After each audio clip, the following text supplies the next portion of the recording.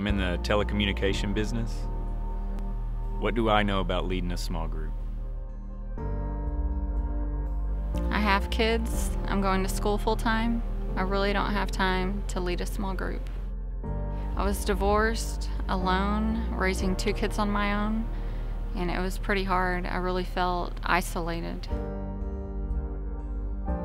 I realized I could not do it on my own. It was one of the most difficult and most challenging times in my life, but the people in divorce care and my single mom's home group were really there for me when I needed them. I was also divorced for about 2 years. It was awful, it was painful. Made me feel kind of like a failure.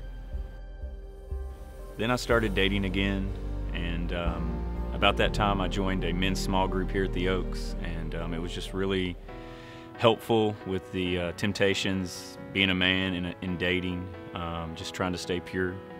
Those guys really helped me out, really listened to me, really understood what I was going through, and just helped me be accountable. Jeremy and I met through our kids' youth football league. We dated and went to church. We even hosted a small group together. We were both growing spiritually. Jenni and I recently got married in May, and being newlyweds with 2 kids apiece, trying to blend a family. And going to nursing school full-time.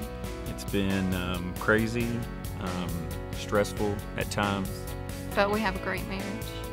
And I know our small groups have helped prepare us for this marriage, and just giving us wisdom and just keep each other accountable. I don't know about how I'm needed as a small group leader, but I know I need a small group. I know that being in the small group has helped me be accountable, knowing that friends and families are there to help pray, to help talk me through things, to give me wisdom. It's something that I need. It's helped me just grow spiritually, and it's helped me become closer to the Lord.